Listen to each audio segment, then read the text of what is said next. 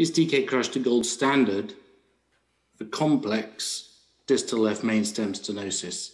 And I'm taking the no standpoint. So just to remind everyone, I know it's the end of 2 days of talking about this, but the EBC perspectives are very important on this.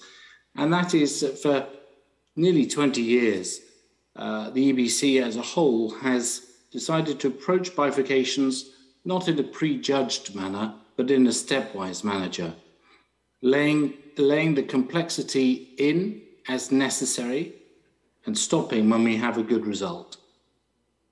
You end up sometimes with 2 stents, but only when necessary. So, for example, if you have a left main stem stenosis, you'll stent the main vessel and then do proximal optimization, and then ask yourself, how does it look? Do we need to do anything more? If we do, then we rewire the side branch and do a kissing inflation. And at that stage, you'll stop and ask, do we need to do some more? If we do, we'll stent the side branch, do a kiss, perhaps a repot. Do we need to do more? So at each stage, it's logical, it's rigorous, and most importantly, it's versatile, it's flexible. It offers the option to do less rather than more. You may have heard this a few times at this meeting, but I do love it. As Jens Lassen likes to say, if you start with 1 stent, you can always end up with 2. But if you start with 2 stents, you can't end up with 1. So why is it that DK Crush has taken the plaudits to the extent that, rather to my surprise, it went straight into the guidelines? Well, firstly, you've got to give enormous credit to the team of Xiaoliang Chen, who've produced an enormous body of work on DK Crush with numerous studies. And secondly, perhaps there are some geographies in particular, but certainly it's a concept for us all that if the immediate angiographic result is very satisfying, that's quite seductive. So let's just look briefly at the drawbacks of DK Crush and why it shouldn't be the gold standard. Well, its biggest drawback probably is its inflexibility. It commits you to 2 stents right from the start. And as we've seen from EBC main, that's not any longer necessarily supported by the whole body of data that we've now accumulated, with EBC main showing a very neutral result for European patients. DK Crush requires many steps for completion, at least 10. And it is true that every additional procedural step you have to do offers you an innovative and creative way to totally mess up the case. And not that this is necessarily worth anything, but I've said it probably every year since the EBC started, and that is that there's nothing more likely to go wrong than a complicated bifurcation strategy undertaken as something of a novelty.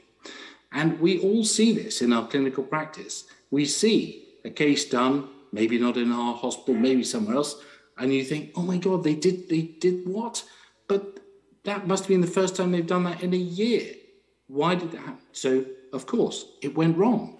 The third drawback, I think, is simply that there's a triple layer of stent on the inner curvature here. You would never design a strategy to have that. It's a mild limitation. Perhaps more importantly, though, it is a technique where rewiring outside the stented area is quite possible. As you can see, in this case, if you rewire into this stent vacuum, you will then crush the stent more and create an area where there is dissection but no coverage with stent. That's not a good outcome. That's not going to give you a good long-term result. I'm quite surprised that that doesn't result in measurable adverse clinical outputs in the DK Crush studies. We've heard from Davide about the comparison between the 2 studies, so I'm not going to discuss this in much detail except to make a couple of points. Where the pot happened during the DK Crush study is unclear. If it didn't occur at the start after the first stent, that may contribute to the slightly underwhelming results in the provisional group. Of course, if you have one group against another, but in the one group you have nearly 50% take the second strategy, you're going to limit the difference you can see between them. The stent thrombosis rates were surprisingly high for the provisional, perhaps surprisingly low for the DK. And I think this is a major drawback which does have to be mentioned. There was clearly an oculostenotic reflex around the time of the angiography, which was supposed to be after the 12-month follow-up, but didn't always happen there. And this has no doubt contributed to the difference between the two groups in terms of target lesion revascularization. Briefly, the anatomy was different in the two studies, 16 versus 7 millimeters in DK Crush versus EBC main, and the syntax scores were different. So basically, from the European point of view, and maybe the US point of view, we don't see these lesions really. These are lesions which pretty much require a stent in their own right. If it's 16 millimeters long and it's significant, well, you're going to stent it. So this all suggests to me that the Chinese patients are different in the way that they present and the type of disease and the anatomy, and that the Chinese approach is different. There's a philosophy bias. The Europeans, their heart is in provisional. The Chinese group as a whole, perhaps their heart is more in DK Crush from their experience with that.